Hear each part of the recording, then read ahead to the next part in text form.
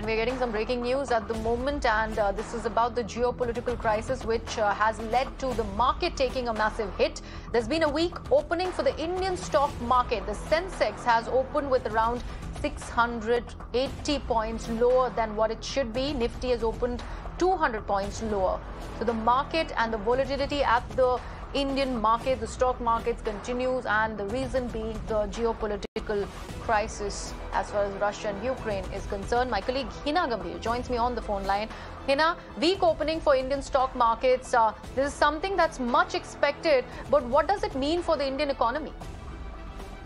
Well, now the way things are between Ukraine and Russia, the kind of sanctions that Russia is facing, Indian economy is expected to take a bad hit.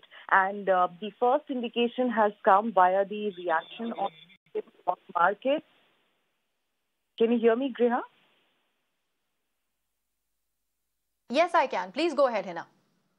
Yeah, so I was telling you the first reaction has come via the impact that we are seeing on stock market. Sensex has seen a cut of about 680 odd points in the opening. Nifty is also down about 1.2%. Now, this is a big cut because over the last few days also we have seen markets getting impacted, and this is exactly what's being seen in global markets as well.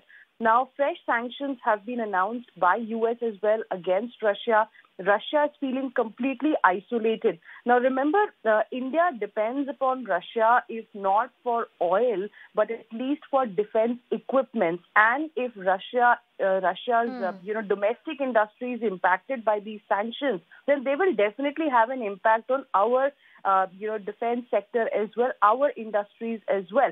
So oil is one thing. The sentiment is leading to surge in oil prices. That is one thing that's going to hit India very badly. Apart from this, the sanctions that are coming indirectly are going to have an impact on Indian business as well. So overall, it's not a very good situation, and that's the reason why markets are also quite weak.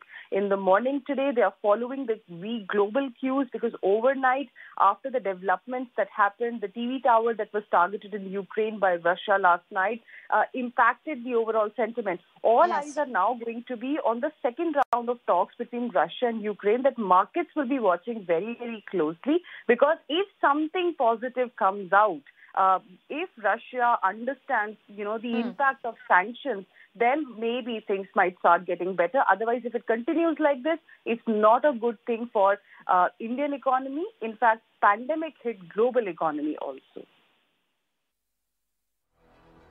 Absolutely, Hina. Very important updates that my colleague Hina Gambhir is bringing to you, as there's been a weak opening for Indian stock markets. This is not really a good thing for not just the Indian economy, but a global economy. Because remember, this is an economy that's coming out of the pandemic, and now this is facing a geopolitical crisis. We'll have to wait and watch how do the markets continue to respond to this. Hina Gambhir, thank you so much for joining me.